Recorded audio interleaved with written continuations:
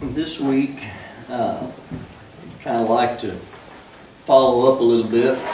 Last week we were talking about the resurrection and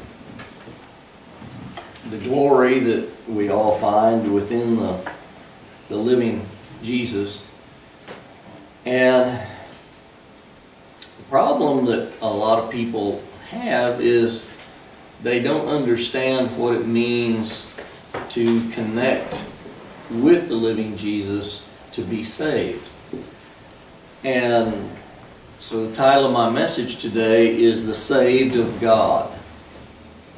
And the text is going to be 1 Timothy 2, 1 through 4. And I'll have some other verses in the message. But starting out, he writes in verses 2, 1, I exhort therefore that first of all, supplications, prayers, intercessions, and giving of thanks be made for all men, for kings and for all that are in authority, that we may lead a quiet and peaceful life in all goodness, godliness, and honesty. For this is good and acceptable in the sight of our God, our Savior, who will have all men to be saved and to come into the knowledge of truth. Now, if it were possible to summarize the entire purpose of God through His Word in just one sentence, it would be a likely choice, something like the statement Jesus made in Luke 19 and 10. For the Son of Man is come to seek and to save that which was lost. Now, if we could capture the whole theme of God's holy word in just one word, that word would have to be salvation. The most difficult word of the entire Bible seems to be this word, saved. I mean difficult because it has been abused horribly by the interpretation of men concerning God's commands. It's lost its power, its meaning, by the weakening and influence of men's opinions. We've almost become afraid to use the word saved. We don't want to challenge people. We ask of what faith or affiliation or church membership someone has, but this is not the question God wants us to ask. God wants to know if you are saved. Amen. He doesn't care what church you go to. He wants to know if you are saved. The issue is not if you are a good citizen of your city, your county, or the federal bureaucracy. A loyal father, a loyal mother, a faithful wife, an obedient child. It's not a matter of good standing or a fine reputation or church attendance alone. Neither is it a matter of giving acts of service or good deeds, or even a matter of believing some particular creed or participating in certain church ordinances such as baptism. The issue with God is, are you saved? Now immediately somebody's going to ask, well, saved from what? Sin? Well, yes. And are we going to positively respond with, yes, sin? If God made anything plain to us, His children, it is the knowledge of what is sin.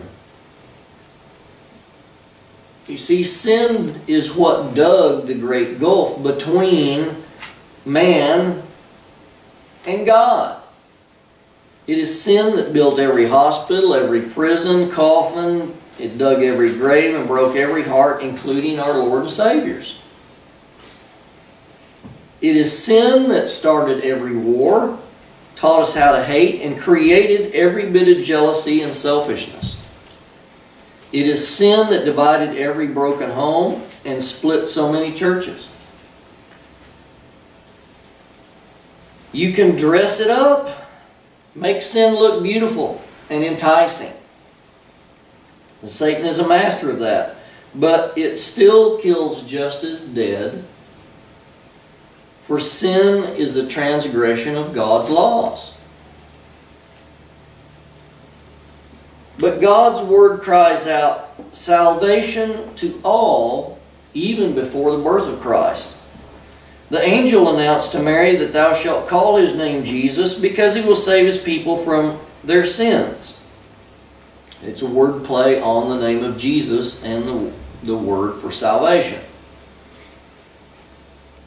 If there is no salvation from sin, then Jesus died for a mistaken cause. Paul's suffering was foolishness, and the 3,000 on the day of Pentecost were all deceived when they submitted themselves to be baptized. If there is no forgiveness from sin, then the church is built upon a fraud, and the message of the church is built upon an untruth. But thanks be to God, we read that there was foolishness in the life of Paul, but it was God's good pleasure through the foolishness of preaching to save them that believe. We also find that the church was built for certainty upon the rock, Jesus the Messiah. Now the household of God is built upon that foundation of the apostles and the prophets, with Jesus himself being the chief cornerstone. Ephesians 2:20 says, for another foundation can no man lay other than that which is laid, that is Jesus Christ.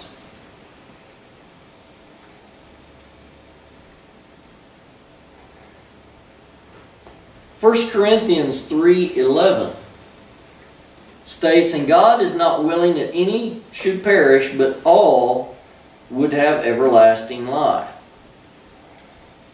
And as concerning salvation, it's here that we have to answer the question, who is it, this person that God is saving? And Jesus himself gave us the answer. I came to seek and to save the lost. God saves the sinner who is lost. Jesus tells us a different way in a different place. In Mark 2:17, they that are whole have no need of a physician, but they that are sick. I came not to call the righteous, but sinners to repentance. You see, God saves the sinner. To be saved of God, we have to recognize our own condition and admit that we are in a state of being called lostness. This state of being that we find ourselves in to be saved is lostness. The Great Commission is to preach the gospel to sinful people. And even today, the only people who need the gospel are sinful people. But if you think you're without sin, then you really need nothing because you're perfect. You don't need the gospel, the church, or Jesus. So this means you're the only living person who has ever lived that can bypass the cross upon which Jesus died. No, you say, you know this can't be true. For the gospel is not for the sinless, for there is no one who is sinless apart from Jesus, and He is the living gospel. We know well the letters of Paul in the letters of Romans. He says, there are none righteous, no, not one. All have sinned and fell short of the glory of God.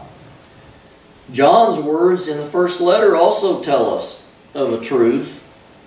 If we say that we have no sin, we deceive ourselves and the truth is not in us. And if we say we have not sinned, we make him to be a liar and his word is not in us. We also have something else to consider. God saves only that person who wants to be redeemed. Jesus stands at the door and knocks. He doesn't stand there with a fire axe chopping the door down and says, I'm going to come in and get you.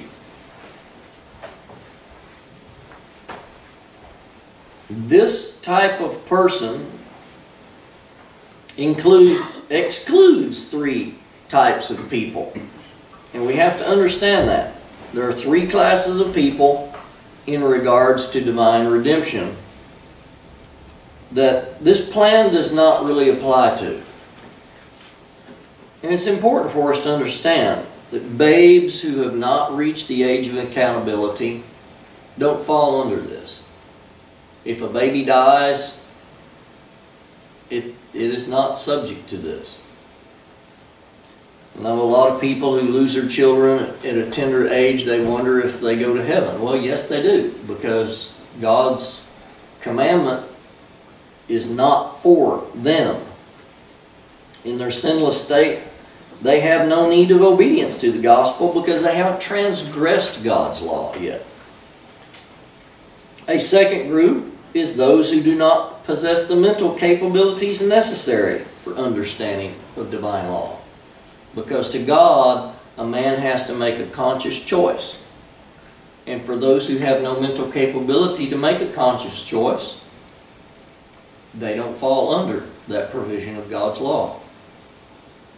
A third class of people excluded from the gospel consideration is those who are unconcerned about Jesus' life and his eternal salvation. They are the lost.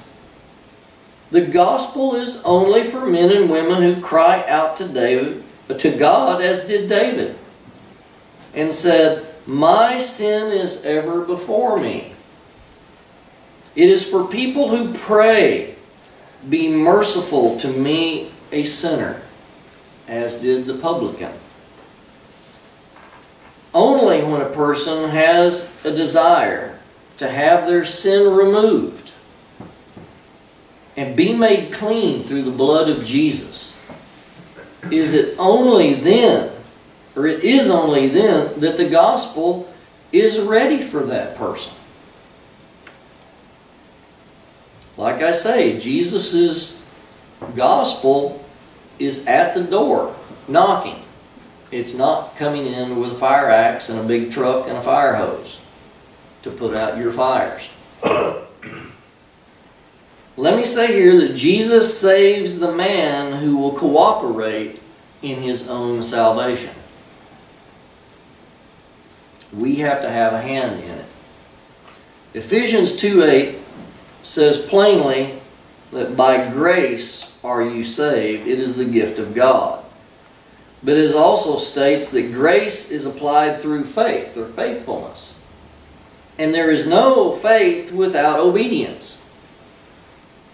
There are many, I am certain, who know that they are sinners and have a desire to be saved, but they don't want to cooperate in this matter. They have become excuse makers. They always have some excuse as to why they don't want to come to church. They don't want to accept the message of God. In Luke 14, there's a story of those who made excuses as to why they would not attend the great feast. Well, one guy bought a piece of ground and had to attend to his property. One had 5 yokes of oxen to attend to and feed and take care of, and another one had a new wife. And the only one that really had any hope of having an excuse was the one with a new wife, because he probably knew he'd get in trouble if he didn't do what she told him to do. But that being said, I don't think they were telling the truth about why they didn't want to attend the feast. They were just evading the question. I'm sure that they would have not minded being saved, but they refused to cooperate by giving themselves over to Jesus. And we have become much too much like this. Instead of desiring to be saved from our sins, we want to be saved within our sins. And that's the message you see all over the world today. People want to be saved, but be able to sin just like they were doing every day. A man may say, for example, my job prevents me from becoming a Christian. Well, now certainly that is true, and we have to work to live, but what God will do is more important than waiting until we're 6 foot under the ground to make that decision. If men were as faithful to God as they are to their jobs and other interests, the world would be won to Christ in our generation. We wouldn't have to go anywhere else. It could be done today if everybody would go out. This means that there is something more important even than our daily bread. We have to eat. We have to live. Well, not really.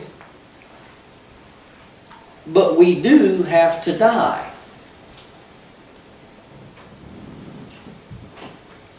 The most important thing in the world is our obedience to Christ. Because we could all die today. A meteor could just fall out of the sky and hit us while we're sitting here, and it doesn't matter.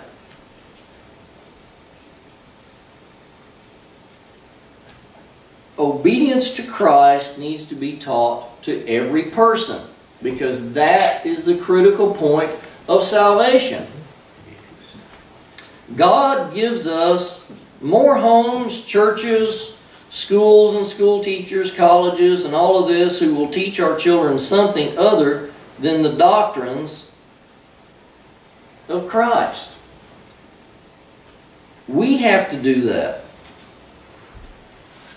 The world's busy teaching them all kinds of stuff that really are going to devastate them. There are men who need the gospel, but who feel good enough as they are.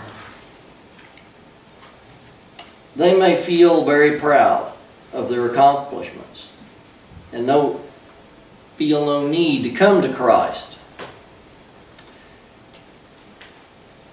There's some who just feel too good to feel lost.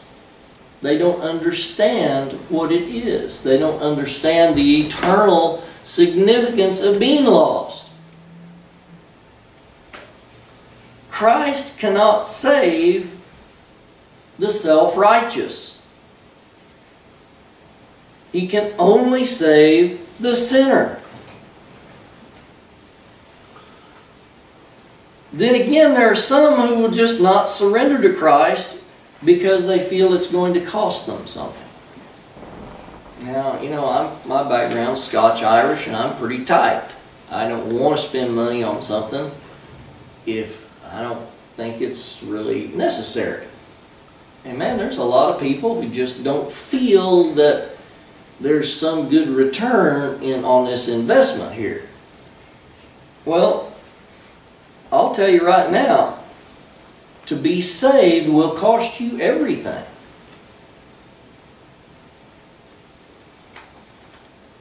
Salvation costs us a lifetime of commitment. And we have to turn everything that we have and are over to God.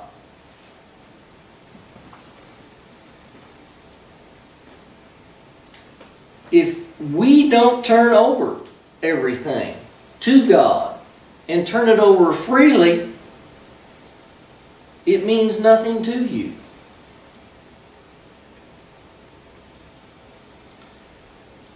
What a tragedy that we have been taught to give to God like we pay the milkman or the paper boy or our landlord or whatever.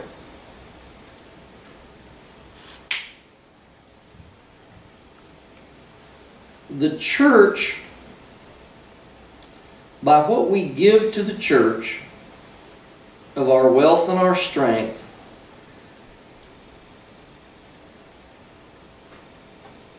we must not govern our giving of ourself and everything about our lives just to meet a basic need. Our spiritual makeup when we are saved is such that we have to give of ourself entirely, whatever that need is. We have to meet our responsibility as a believer. And we're taught in God's Word that our sin and our soul cost God all the best that He had. It cost Him His Son. What does our church cost us? What does our salvation cost us?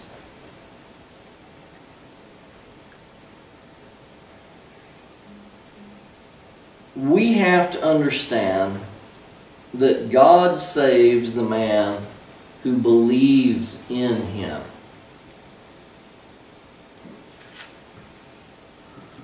What did the Philippian jailer hear when the walls came down and he was fearful of his life? Believe on the Lord Jesus and thou shalt be saved. But is this small thing enough? Then what shall we do with the words of God in Acts 17? God commanded men everywhere to repent. Or again here, the words of Jesus in Luke. Repent or perish. And if this is sufficient, why did Paul write for God to say in Romans 10, for with the heart man believes unto righteousness, and with the mouth confession is made unto all nations, or unto salvation. Can't read my own writing. As Philip asked the eunuch, if you believe with all your heart, you may be saved. And the eunuch confessed. And if this completes our submission to God, why is it in every case of those in the Bible are they told to be baptized for the remission of their sin? To wash away their sins.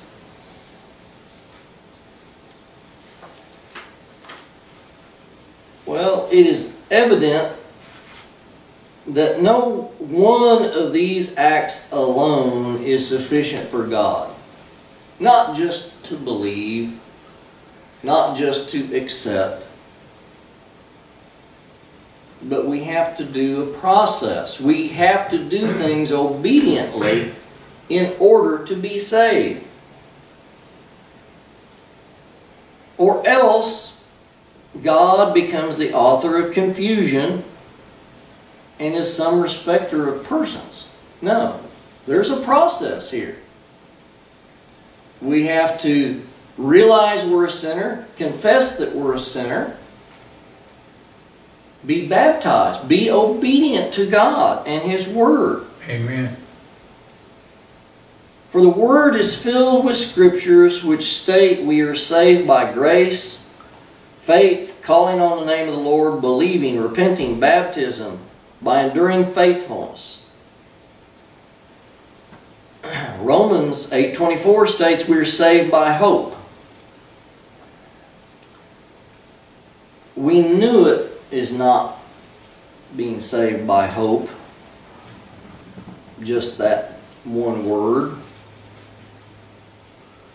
but by rightly dividing the word of truth in a harmonious obedience of all of His word. We have to do all of what He commands us, not pick and choose as so many in the world want to do. Well, I only have to do this to be saved, or this to be saved.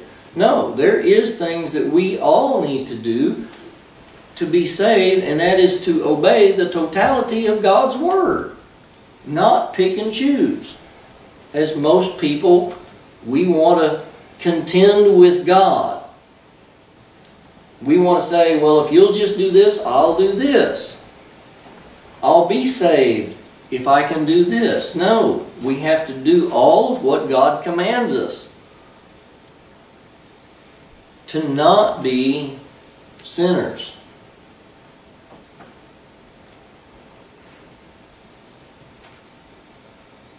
Sin is missing the mark. We've talked about that before. All we have to do, if we do miss the mark, is try to aim better the next time. And tell God, I missed the mark, and I'm sorry. Help me to not do that again. Sin is not a difficult problem to overcome for those who want to overcome it. For those who want to get out of a sinful life.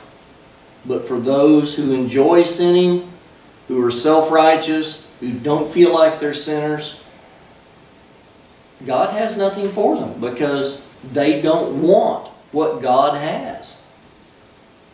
They set themselves up to be God themselves.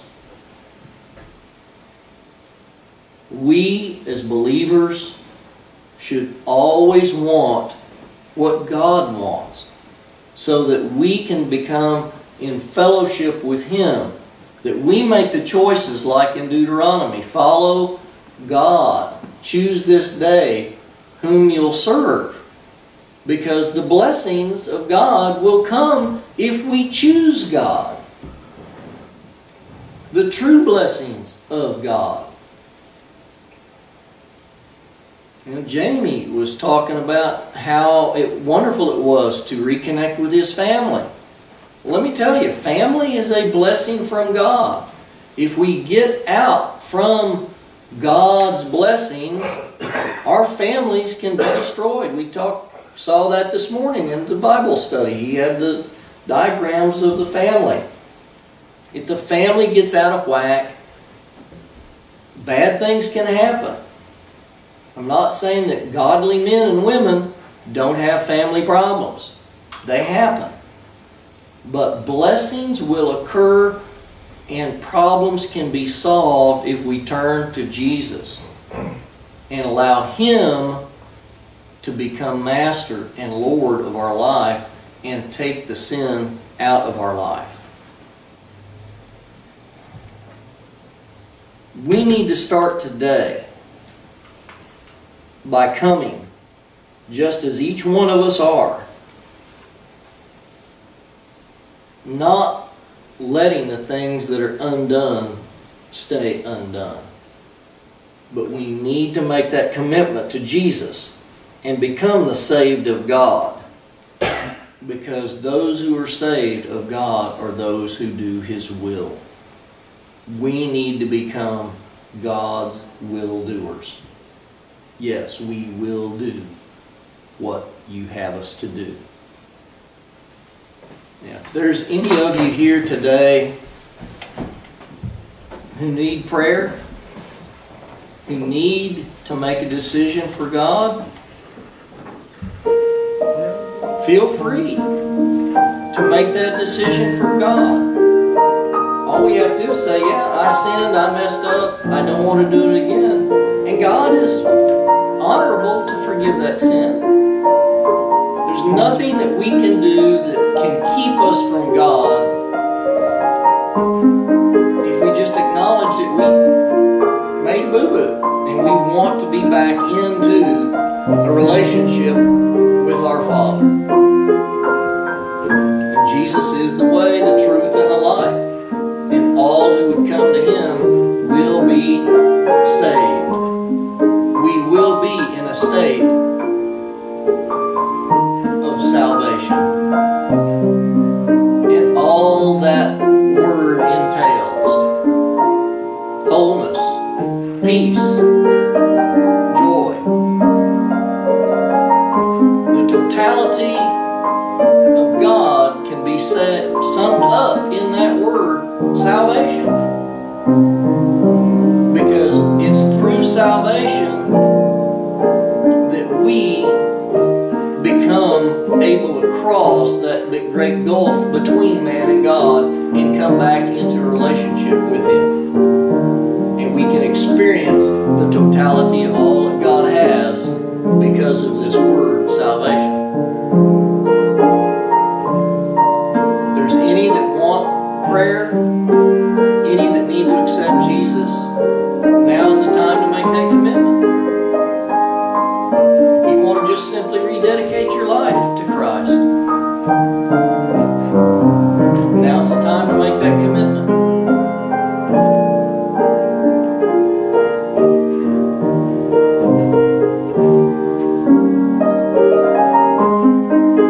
Even if you don't want to make a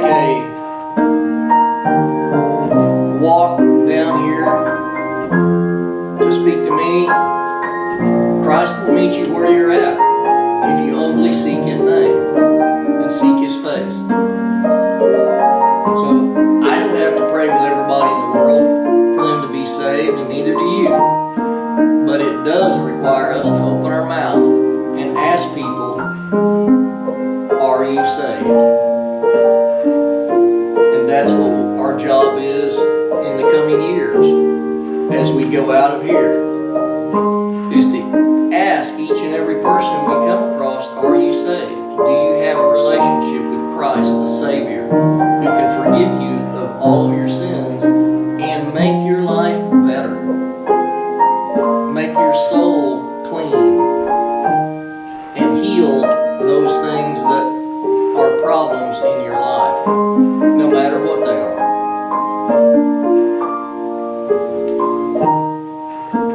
As we come before the Lord in prayer, ask yourself this question: do I feel bold enough in my own salvation and secure enough in my own salvation to ask someone else, are they saved? And if you have any question in your heart, that's what will keep you from asking other people, are you saved? So it's important for us to understand that yes, indeed, we are saved, so that we can then share that salvation with other people. Let's just go to the Lord in prayer.